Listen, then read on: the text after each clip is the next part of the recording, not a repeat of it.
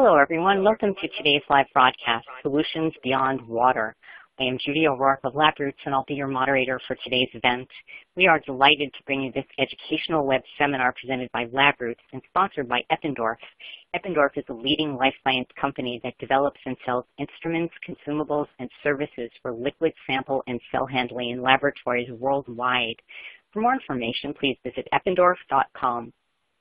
We have a few important announcements before we begin.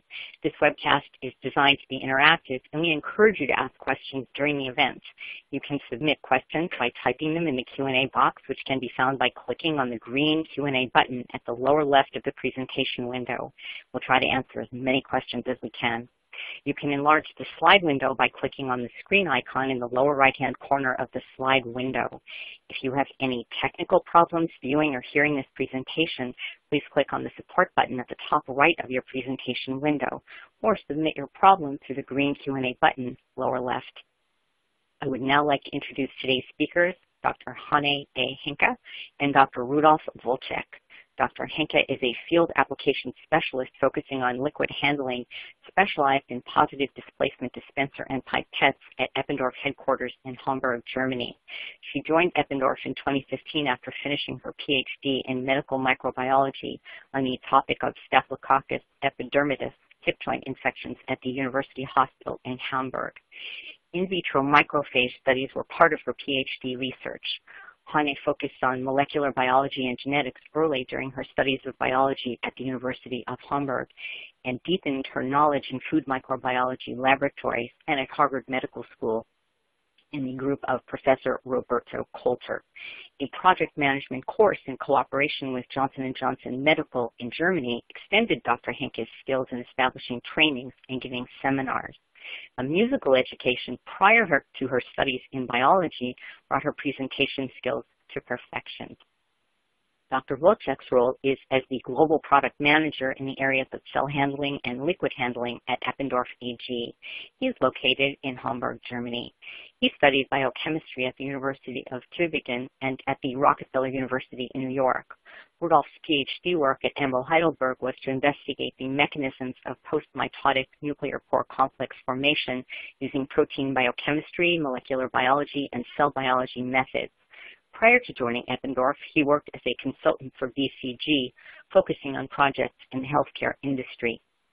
I will now turn it over to Rudolf and Hanae to start the presentation. So thank you, Judy, for your kind introduction. Good morning, good afternoon, and good evening, everyone, and welcome to our webinar, Solutions Beyond Water, Successfully Pipetting Problematic Liquids.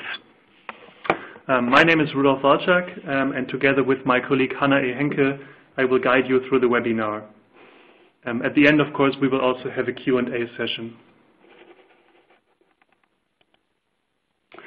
So what are our objectives for today's webinar?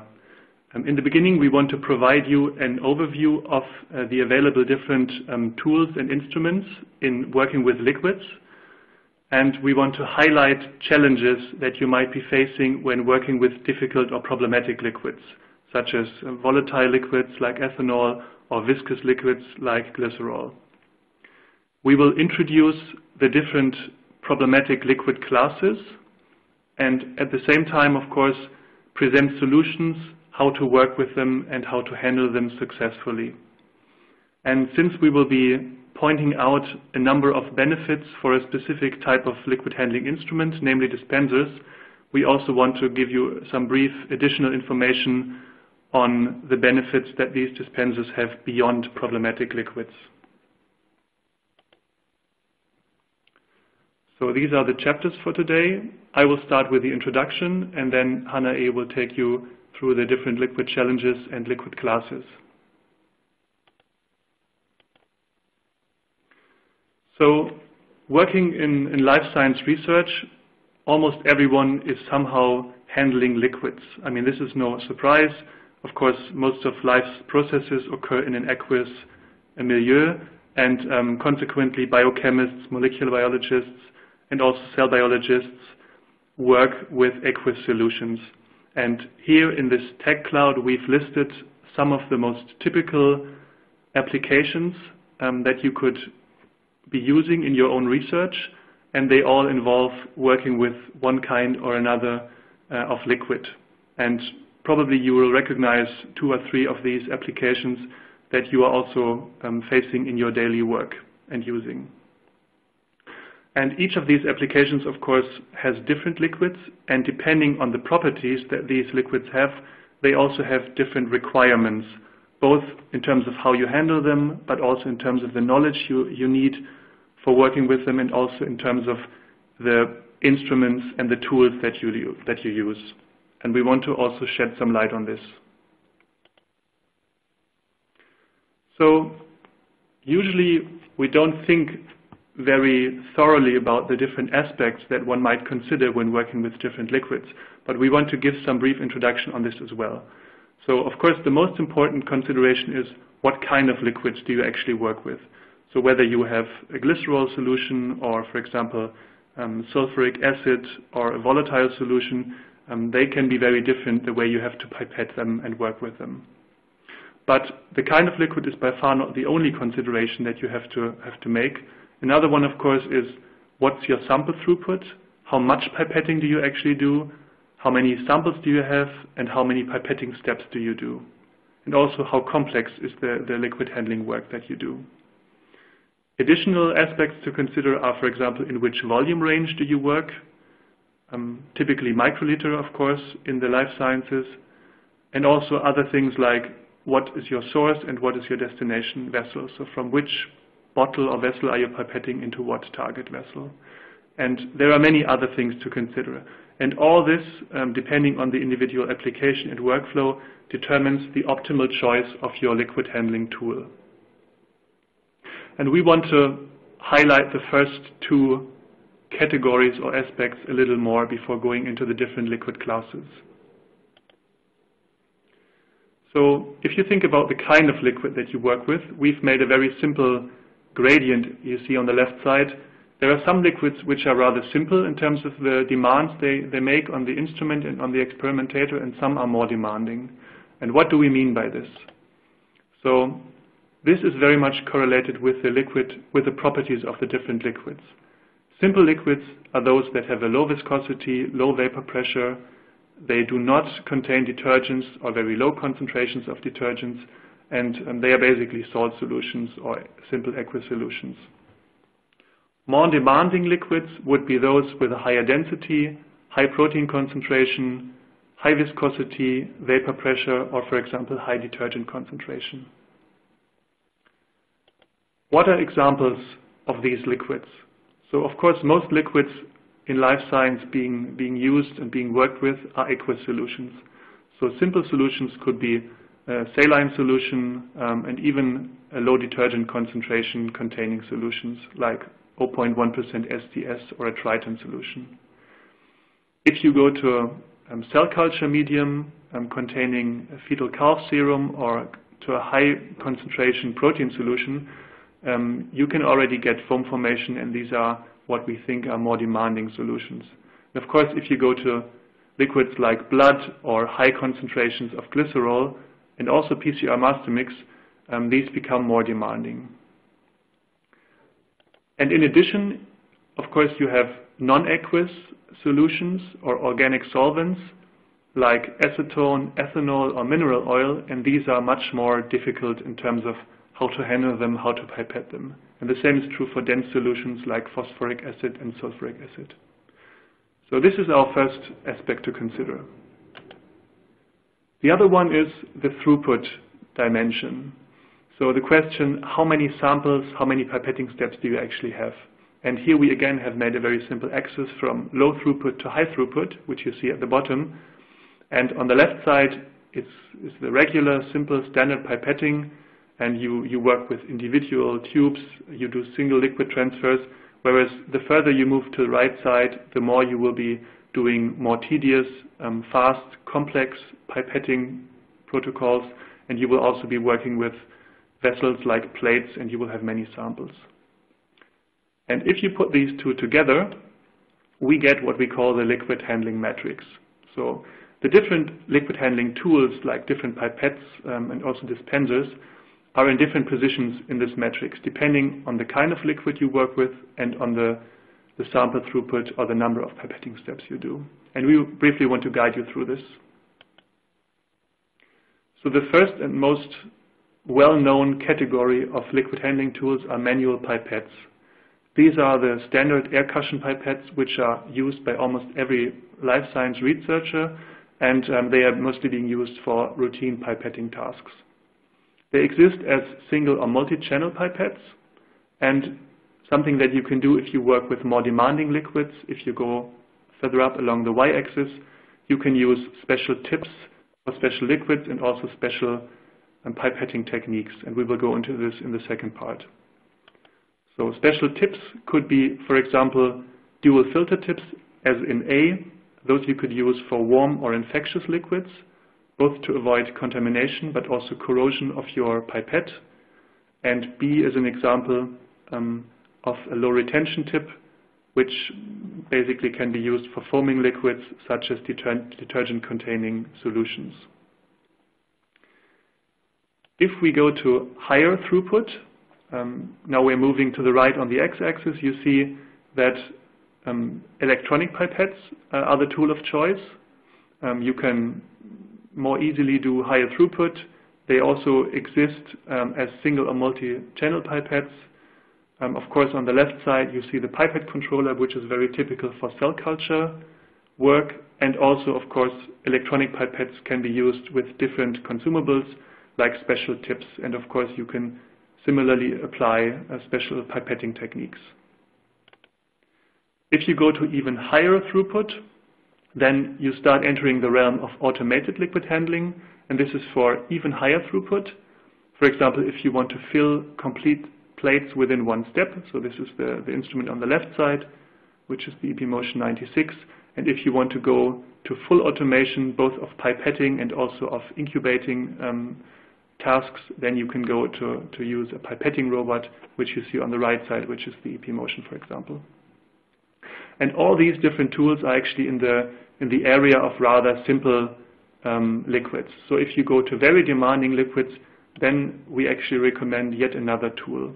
And so these are the handheld dispensers, and those are good for both doing long dispensing series, if you want to distribute liquid, for example, within a plate, but also they are very good for handling problematic liquids.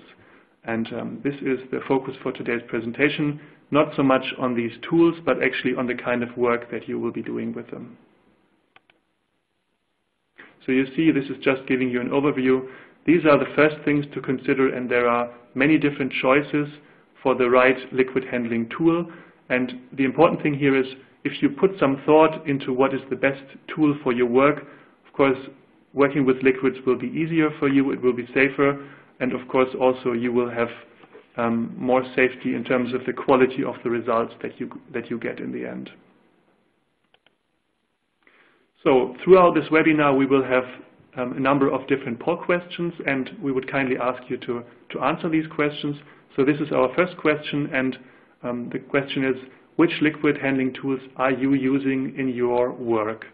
So I will read this out aloud twice, and we would kindly ask you to answer the question. So which liquid handling tools are you using? Manual pipettes, or manual and electronic pipettes, manual pipettes and handheld dispensers, or all three, manual, electronic pipettes and handheld dispensers, or if you use a pipetting robot, please click on the last option.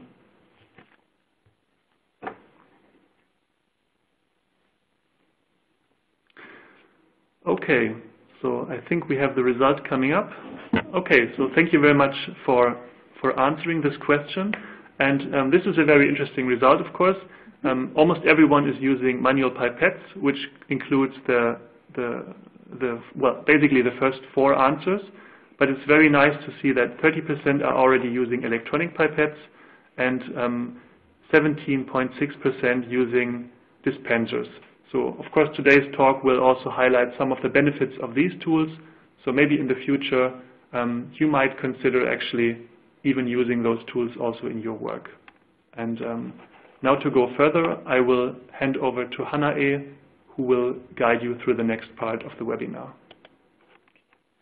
Thank you very much, Rudolf, for this nice introduction. We will now go into the two main pipetting systems that are available on the market nowadays. So, as Rudolf already said, manual pipettes with the air cushion system are the most known pipettes. So these are mainly the classic pipettes. Therefore, one attaches a tip onto a pipette cone, as you see there. Inside the pipette is a piston that you can see here in the middle picture, in the blue circle. This piston pushes out the air that is naturally inside the pipette cone. And when you then immerse the tip into the liquid is aspirated into the tip due to the partial vacuum. So what you see on the far right picture, this red line indicates the air inside the pipette, and the blue drop indicates the liquid that has been aspirated. So the second system is called positive displacement system, and it's mainly used for dispenser systems. So with this system, you have a tip that has an integrated piston inside the tip, as indicated by the arrow on the far right. This piston is pulled upwards while handling the dispenser, and the liquid is soaked into the tip directly. So as you see in the picture, there is no air in between the sample and the piston. This system has distinct advantages compared to an air cushion pipette, so keep the positive displacement system in mind during the webinar. But first of all, let us have a look on pipetting techniques using the classic air cushion pipettes. Each of the following techniques can be used in certain cases, also when it comes to problematic liquids. The most common technique is called forward pipetting, and I bet all of you are doing this already. So one presses to the first stop of the operation button, then immerses the tip into the liquid and releases the button again. So the liquid is soaked into the tip. To release the liquid and to perform the blowout, it is mandatory to push the operation button down to the second stop. With this technique, it is necessary to perform the blowout, otherwise the liquid volume is not accurate. So, as you see on the picture in the far right, no liquid is left inside the tip. Now we compare it to another technique that is called reverse pipetting. This is the second technique applicable with air cushion pipettes.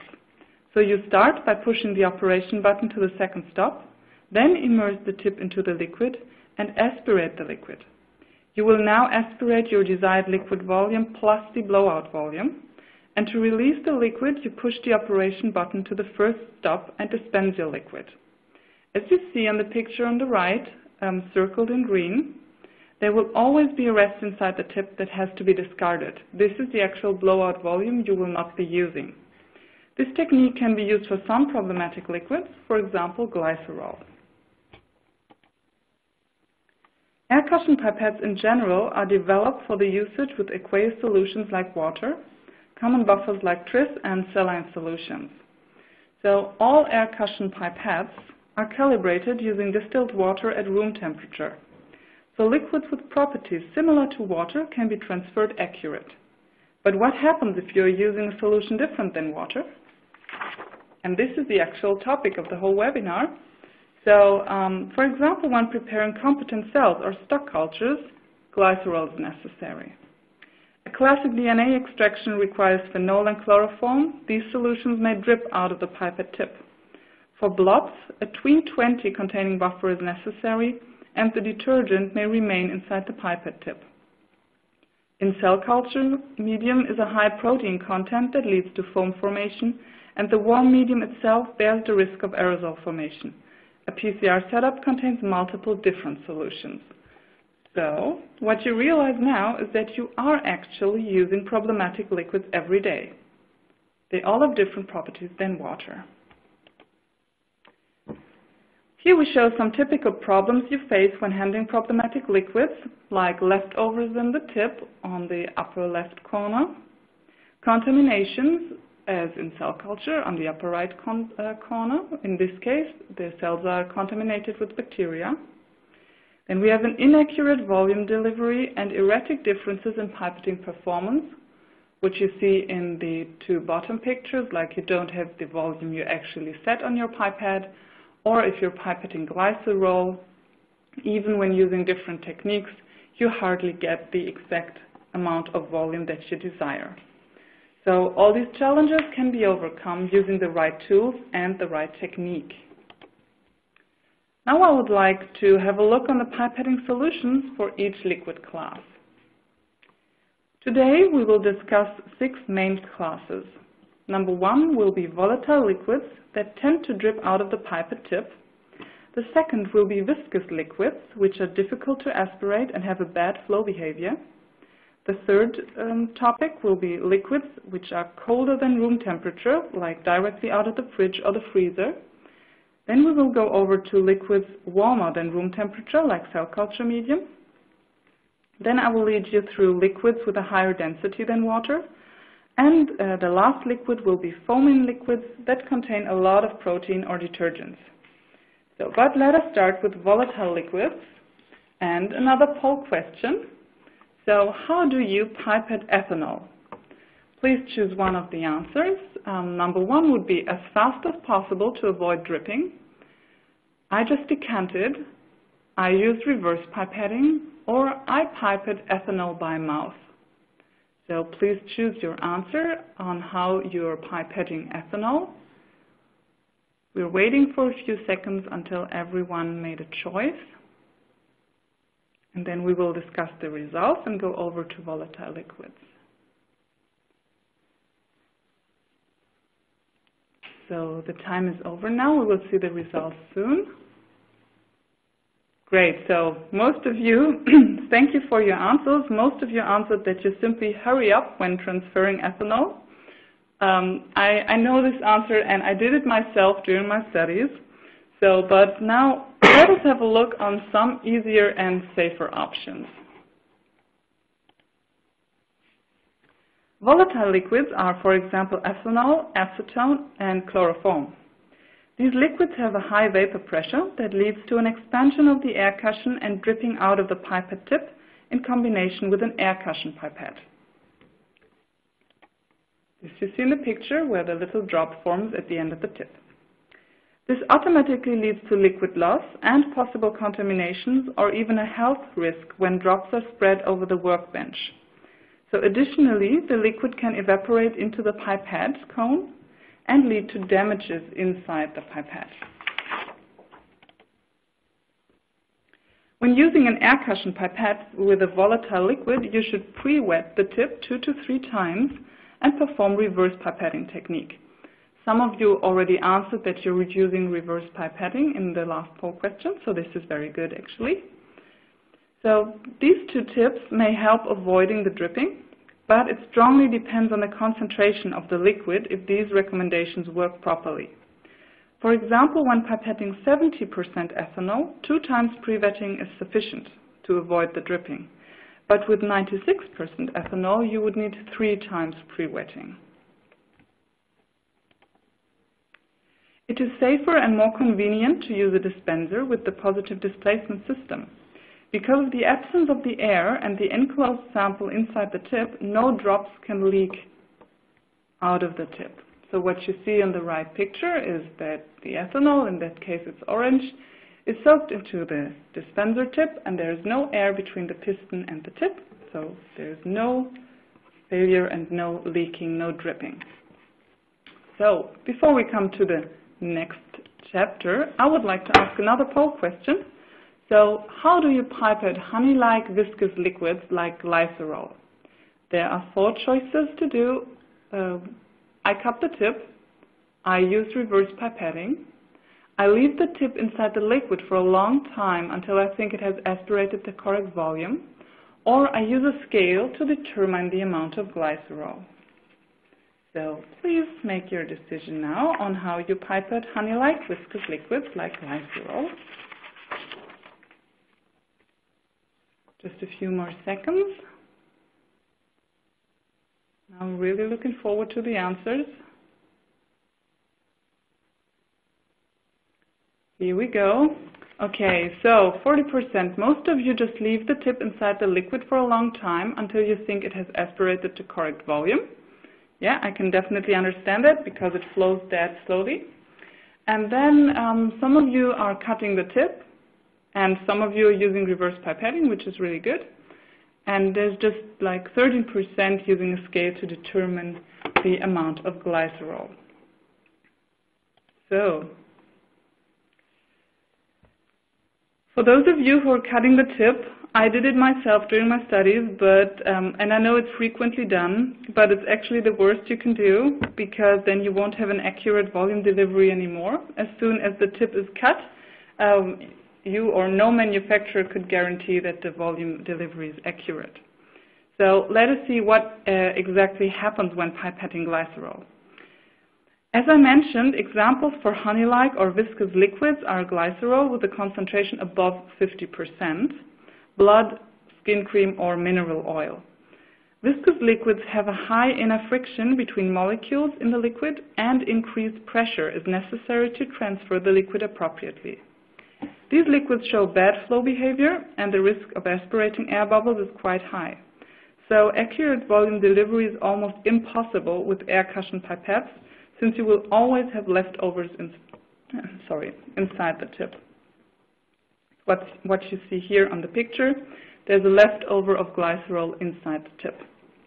So this chart shows the comparison of an air cushion pipette using forward pipetting, that's the brown line, and reverse pipetting, which is the green line, in comparison to using a dispenser with the positive displacement system, which is the blue line.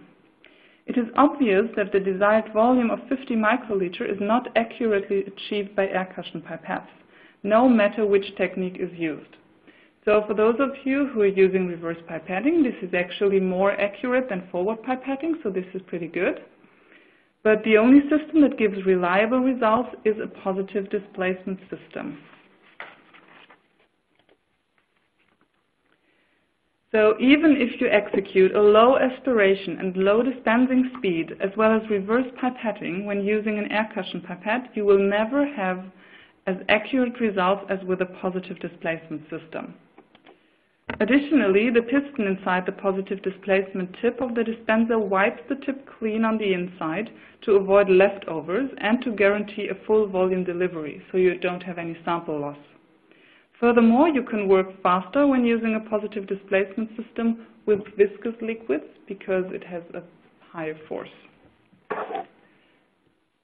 So now we will jump over to the third liquid class, which are cold liquids. These are very often used in the lab. Cold means in this case that the liquid has a temperature below room temperature, and often these liquids are used directly out of the freezer, like enzymatic solutions at -20 degrees, or directly out of the fridge, like yeast medium at 4 to 8 degrees. The cold liquids lead in the first pipetting step to a shrinking of the warmer air cushion inside the pipette, and with this to a higher volume delivery than set. If you're using the same tip for multiple pipetting steps, the air cushion expands again, and then less volume is delivered than set. So after all, your pipetting result is always inaccurate with an air cushion pipette. You should always let your liquid equilibrate to room temperature before using it with an air cushion pipette. But this can be a problem, especially for enzymes, and should be avoided, as I think all of you know. They don't like to get warm. So, additionally, you can perform reverse pipetting to receive a more accurate result. But the best solution is a system without any air cushion, like a dispenser or like a positive displacement system. So it is independent of the temperature of the liquid and delivers the accurate volume because there is simply no air cushion that can shrink or expand. For the next liquid class, which are warm and or infectious liquids that have a temperature higher than room temperature, for example, cell culture medium at 37 degrees, these warm liquids have multiple risk factors. So we'll start with the first one. First of all, the warm liquid leads to a shrinking of the air cushion in the first pipetting step and leads to higher volume delivery than set again. And in all following pipetting steps with the same tip, the air cushion gets smaller again because it is still colder than the liquid used. So the air inside the pipette is still colder than the liquid you try to transfer. Therefore, the volume delivery is higher than set. so your pipetting result again is inaccurate. Additionally, and that's the highest risk, you face a very high risk of evaporation of the liquid into the inside of the air cushion pipette, and with this to contamination via aerosols. So I would like to go more into detail on aerosols because these are a high threat nowadays. Aerosols are tiny liquid drops that evaporate basically always from the liquid into the pipette tip. And with this, directly into the pipette cone, as you see on the picture on the right. Especially warm liquids lead to very high aerosol formation. These aerosols may constantly contaminate your pipette, and with this cross-contaminate all samples that you're pipetting afterwards. Additionally, you will face a false volume delivery and may risk corrosion or debris inside the pipette cone. So what can you do to avoid these aerosol formations? Some general recommendations to avoid aerosol formation, even in your sample tube, are mixing of the sample by rolling the tube rather than shaking. Then you should pipette directly into a liquid or onto a surface to avoid bubbling and splashing. Placing your sample tubes close to each other diminishes the way you need to pass when transferring liquids, and keep in mind to slowly remove caps or stoppers to avoid a sudden opening of a tube and again splashes.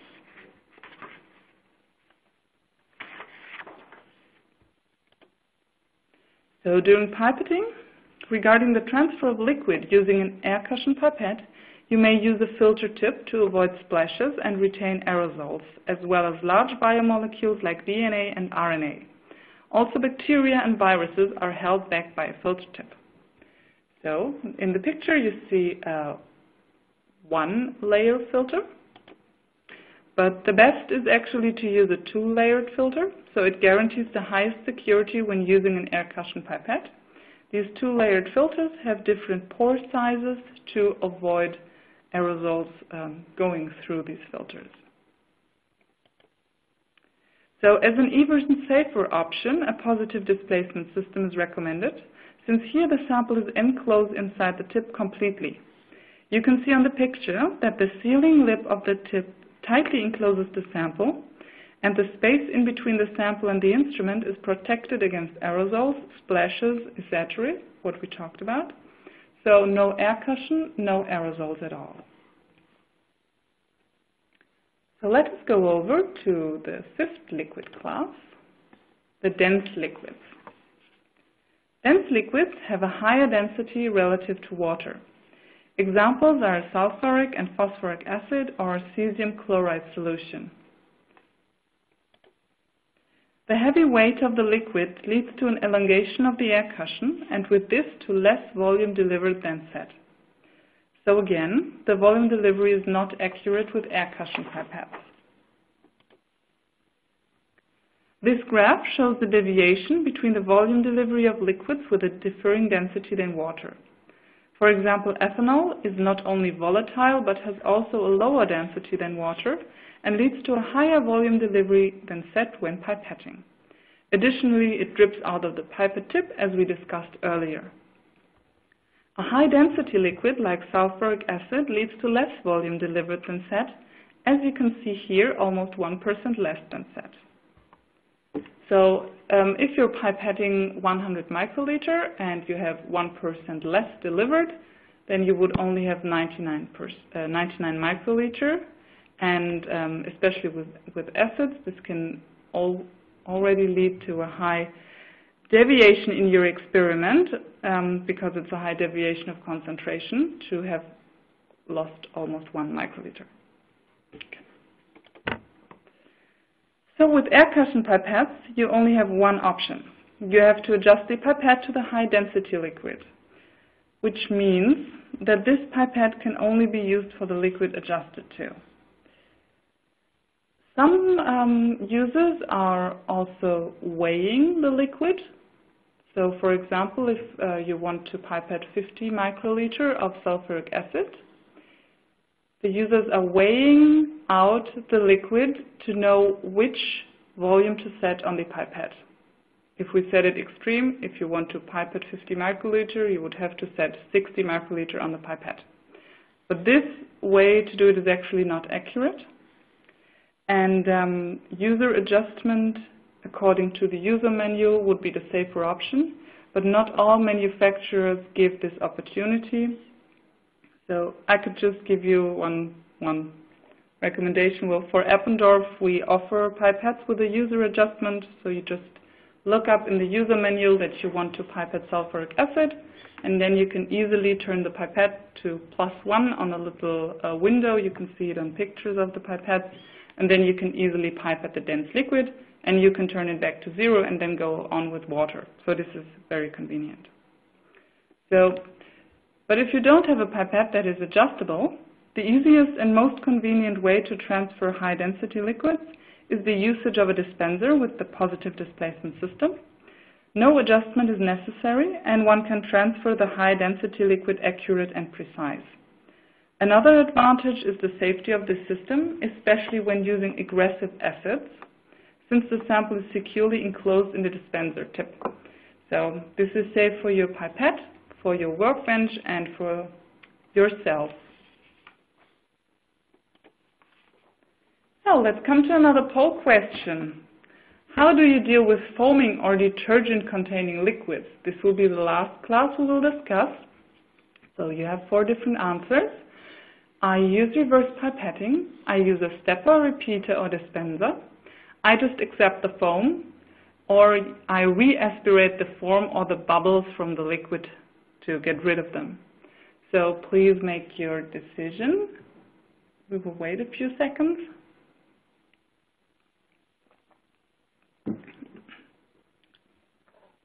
So the answer will be coming soon.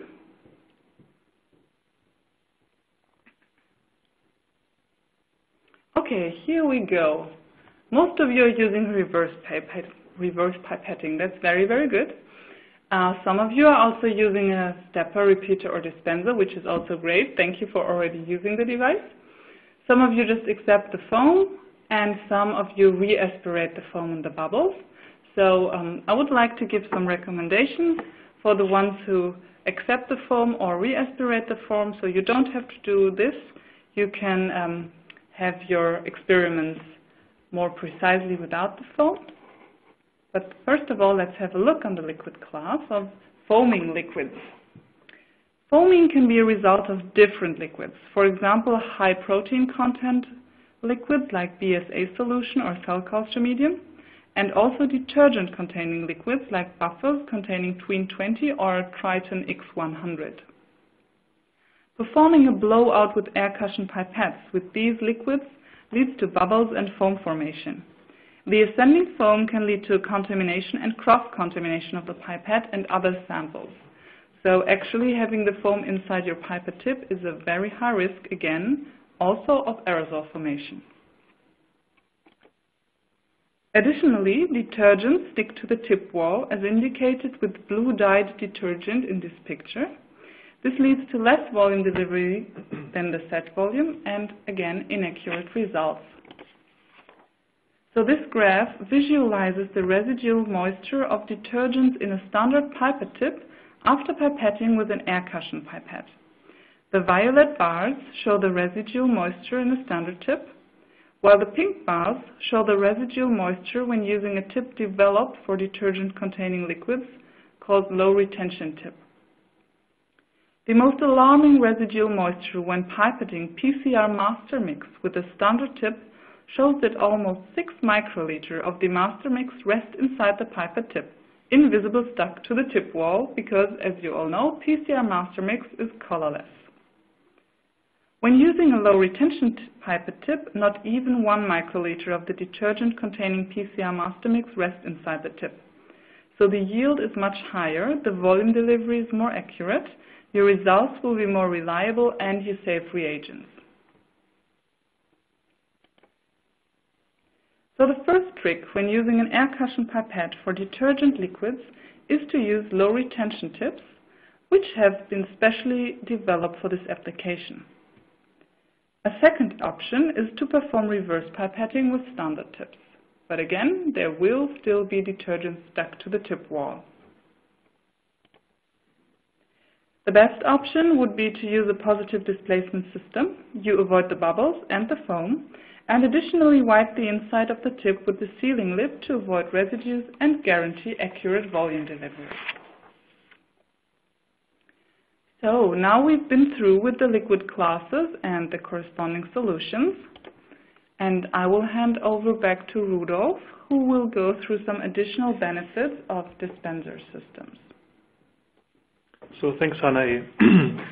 So as you've seen when going through the different liquid classes, we've highlighted dispensers as a tool or the tool of choice, which is applicable for most of the problematic liquids. And dispensers have additional benefits when you work with liquids, also for normal, not so demanding, simple liquids. And we briefly want to highlight those as well. So dispensers can help to speed up and facilitate your work. These are examples that almost every one of you may be familiar with. So one is filling plates with medium or buffer. So the dispenser allows you to briefly go from well to well and to fill all the different wells without having to aspirate the liquid multiple times. So you work much faster. And the same is true as depicted in the middle. If, for example, you are doing an assay where you have short time points and you have to add reagents or other agents to your liquid, and you have to do it in a very fast way. So also here the dispenser is really very beneficial for your work. Another very typical application highlighted on the right side is when you are aliquoting competent bacterial cells. Of course, here you are working on ice and you have to be very fast as well to preserve the competence of the bacteria. So dispensers can help you to work in a fast way. They are simple, they are stress-free, and the nice thing is that they are really a good tool for working with all sorts of different liquids and liquid classes. So this is true for both manual and electronic instruments, and we have one slide on which we also want to highlight the additional benefits that come with using electronic dispensers. So on the left side you see the Multipet E3X. This is a dispenser that Eppendorf offers, and there are very different programs that you can choose, and they allow you to do many other things with liquids to assess different liquid handling applications, and we just briefly want to highlight what those are. So you can use electronic dispensers for doing pH adjustment. So you can very easily titrate buffers, for example. There is a new function which is called aspirate and dispense, where you can take up an unknown sample volume from, for example, different tubes, and then you can dispense it in different volumes that you can actually set. So this is very convenient, and you don't have to, for example, pool eluates in a tube before you actually go to your next dispensing step. Then, of course, you can aspirate different volumes, for example, supernatants, so you can pool samples in a very convenient way. The way the system works is also that mixing the different samples in the tip is also very convenient by just swinging the tip. And, of course, another possibility, which is the fourth one highlighted here, is if you are doing a dilution series and you are doing sequential dispensing, you can program your electronic dispenser and can very easily conduct a dilution series. You can also use the electronic dispenser like a regular pipette. So there's a pipette function, and of course you can also do automatic dispensing where you just set the different volumes you want to use and you set the time intervals, and you don't have to press every time you want to dispense your liquid. So these are just some examples. We want to highlight to you that using an electronic dispenser combines both the advantages of successfully handling problematic liquids with the many different applications that become accessible when using an electronic pipette/dispenser. And at the same time, using it is really easy, and it can help your work to become much faster and much easier. So towards the end, I will hand over to Hanae again, who will very briefly summarize both the lessons learned today during the webinar and also present you an overview what is the recommended technique or tool for the different liquid classes. Okay. Thank you very much, Rudolf, for introducing the electronic dispensers. Let us sum up what we just heard through this webinar. So I'd like to go through some key points we just discussed. The first one we learned about is choosing the right liquid handling tool is critical and essential for optimal experimental results. Additionally, we heard that not all liquids are equal, so problematic liquids need special techniques and tools. A positive displacement system is suitable for most problematic liquids, and electronic instruments offer a wealth of additional functions and are easy to handle. So, this slide gives you an overview of the techniques to apply with problematic liquids when using air cushion pipettes. First of all, volatile liquids like ethanol should be transferred applying reverse pipetting after pre-wetting the pipette tip. Viscous liquids may be transferred applying reverse pipetting and a very low speed with an air cushion pipette. For liquids with a different density than water, your only option is to adjust the air cushion pipette. And when transferring detergent, this can be achieved by using special low retention tips and reverse pipetting with the air cushion pipettes. The last will be warm as well as infectious liquids that could lead to aerosol formation, and these may be transferred using two layered filter tips with an air cushion pipette. As you realize now that no matter which problematic liquid you're pipetting, the usage of the appropriate technique is essential. Furthermore, for any of the liquids we talked about, positive displacement systems are an ideal choice. So, here we will have the last poll question for the webinar. This poll question will be left open until the total end of this webinar, so even after the Q&A session. So we would really like to know from you, how did you rate the content of this webinar? You may choose between very good, good, okay, and poor. So I would like to thank you very much for your attention so far. We would also show you, where you could learn a bit more about liquid handling when you like to. So Eppendorf offers a webinar series this year covering topics such as calibration of pipettes, pipetting in cell culture, pipette tip quality, and automated liquid handling. So you may visit our liquid handling webpage at www.eppendorf.com. And if you want to learn more about the dispensers, you could go to eppendorf.com/multipet-system. If you would like to take a look on Eppendorf's liquid handling products, you also may visit us on our booth on an exhibition, for example, the Analytica in Munich, in Germany, or in Shanghai, China, or in, I hope I pronounce it correctly, Hyderabad in India. And for participating in a pipette clinic or a full-day training of pipetting techniques, you also may visit our homepage and the Eppendorf Training Center for further information, or contact your local sales rep for a demo or training opportunity.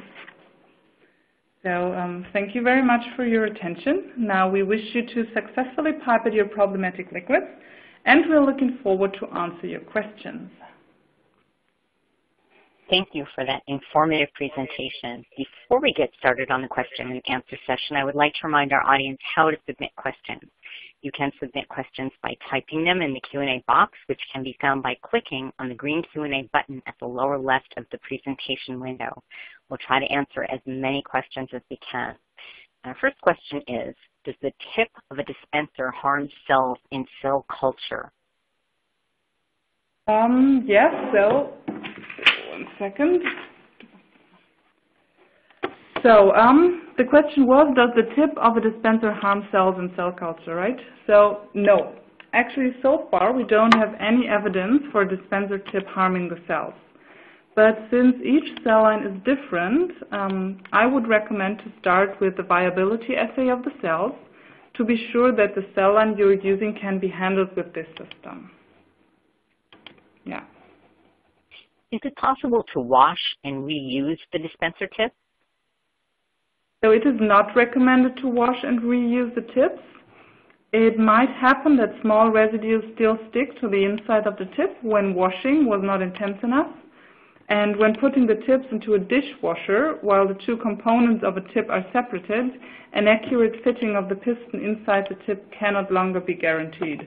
And so I think most of you do not wash their normal pipette tips, so you shouldn't do this with dispenser tips as well. Can I autoclave the dispenser tip? No, sorry. Since the piston and the tip are made of two different plastic types that behave different in the autoclave, they would not longer fit together after autoclaving. Do I always have to dispense liquid in multiple steps when using a dispenser? Actually, when you're working with a manual dispenser, you do not have the option to choose another dispensing technique. You always have to dispense in multiple steps. But when you're using an electronic dispenser, you might also have the option to use it like a pipette. For example, with the new multi-pad repeater E3X, you have a pipette mode, and there you can just aspirate and dispense the same volume. What if I only want to pipette only 2 microliters of a precious viscous liquid? Okay, so pipetting means that you would only aspirate 2 microliter and want to dispense it again. So therefore also positive displacement pipettes exist. So these are actually no dispensers, these are really positive displacement pipettes. They work according to the same principle like a dispenser. Their tips have a piston inside and enclose the sample completely. But these positive displacement tips cannot be used for dispensing, only for pipetting. And they go down to very small volumes, for example, 1 to 20 microliter, which would be the Biomaster. What's a variable volume pipette turn into a fixed volume pipette after adjustment? This is actually a very complicated question. To get the accurate volume delivery of your high-density liquid, you might need a smaller air cushion inside the pipette, so that 1 microliter needs to be aspirated additionally, for example. When you set the volume of your pipette to 100 microliter and then adjust it to aspirate additionally 1 microliter, you must add this 1 microliter to all other volumes too. So for water, you would then aspirate 101 microliter, which is not accurate. But with the higher density liquid, you will aspirate 100 microliters, since the air cushion is adjusted to this density. So basically, an adjusted pipette can only be used for the one liquid you adjusted it to, and only with the volume set that you used for adjustment. So you could just, if you have a 100 to 1000 microliter pipette, you adjust it at 100 microliter to a dense liquid. You can really just use it as a 100 microliter pipette for this dense liquid. So it doesn't make that much of a sense. So I would always recommend to use a positive displacement system for that.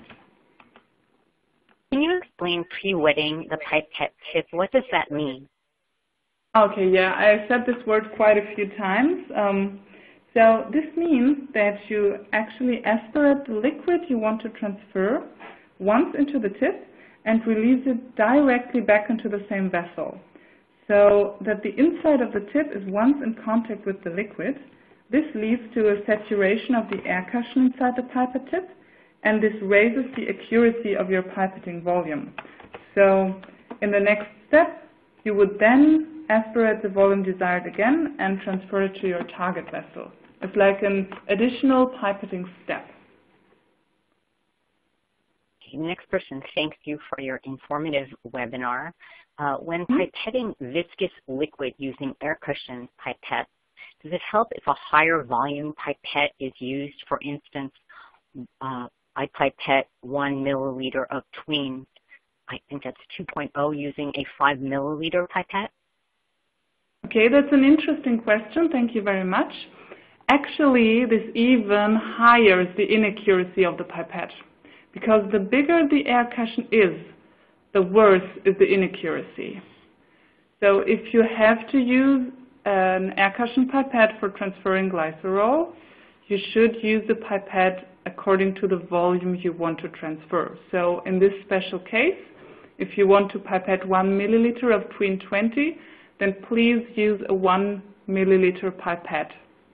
If you don't have any other option, and apply reverse pipetting. Do you have repeater E3X with multiple channels? Actually, we do not have the repeater E3X with multiple channels, but when using a dispenser, you can fill all these wells in multiple steps that actually a multi-channel version is not necessary, because you can fill the tip and dispense in 96 steps, so you can easily fill a whole plate. And we did some comparisons here with our colleagues that using the repeater E3X compared to a multi-channel manual pipette is much faster. Well, thank you. I would like to once again thank Dr. Hanae Henke and Dr. Rudolf Walczak for their presentations. Do you have any final comments? Oh, we just thank you very much for all your attention and your very nice moderator, Judy. Yeah, thanks a lot also from my side. It was very nice. And if you have any, this goes to the customers, if you have any additional questions about liquid handling, please approach Eppendorf, and we are always prepared to help you with your liquid handling work. Thank you very much. Yeah, thank you once again, and have a nice day or a good night, depending on where you are in the world. Thanks again for your presentations. And I would also like to thank our sponsor, Eppendorf, for making today's educational webcast possible. Today's webcast will be available for on-demand viewing through October of 2016. You will receive an email from LabRoots alerting you when this webcast will be available for replay. And we invite you to forward that announcement to your colleagues who may have missed today's live event. See you next time. Goodbye. Bye.